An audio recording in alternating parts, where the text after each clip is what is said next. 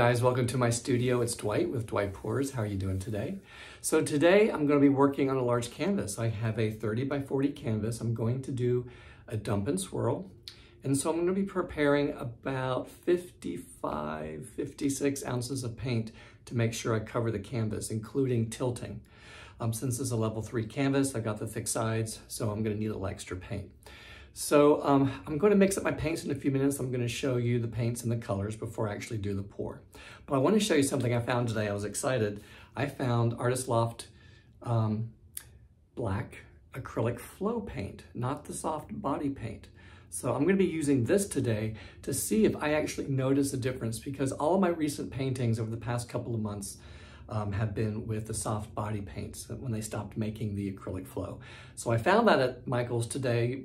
I heard they might be making more and going back to the old formula. So we'll see. I'll see how that goes. Something else I want to talk about too is I get a couple of questions about mixing my paints and formulas and things like that.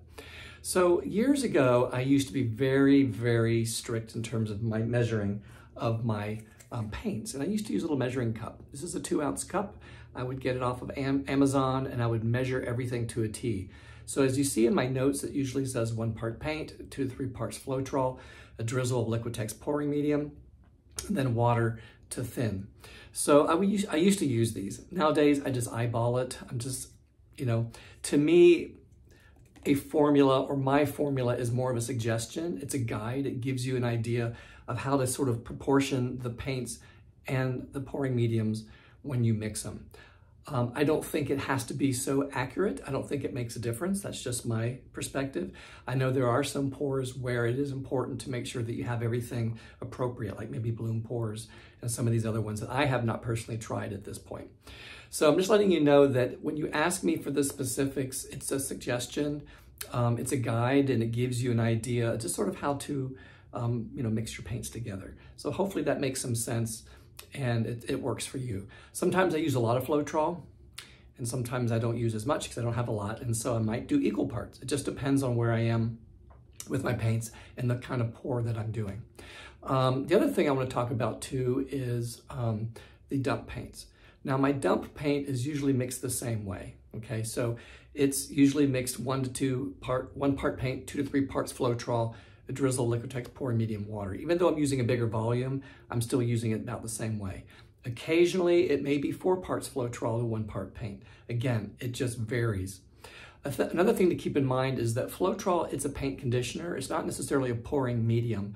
It allows you to use more paint. So if I use 1 ounce of paint and I put 2 or 3 ounces of Floetrol, I have 4 ounces of paint that I can use, if that makes sense.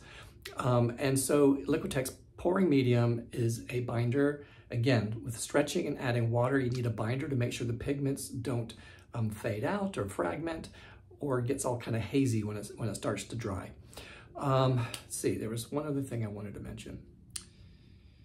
Well, I don't think I can remember that at the moment. It has to do with the mixing and the pouring.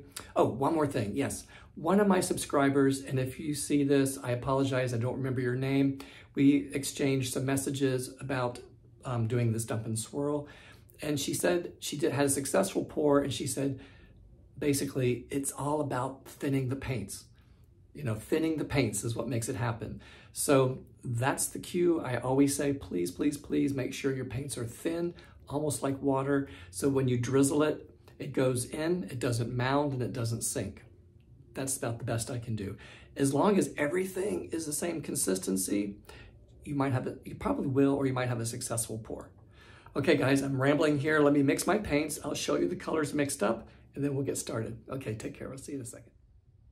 Okay guys, I'm back. Here we are looking at the color scheme that I'm using today. So I added a little extra. I have a little 4-ounce cup there on the far left, and I'm going to be going for about 36 ounces of paint.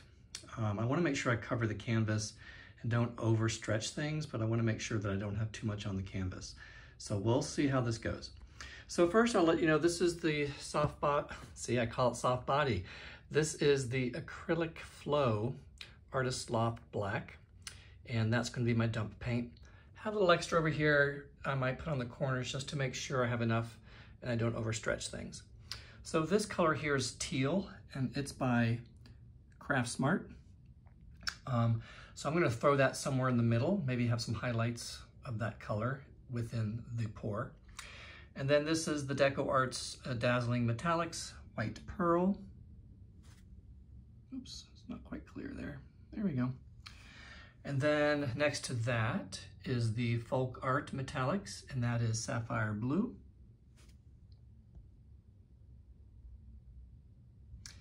And then I have Deco Arts Metallics Amethyst.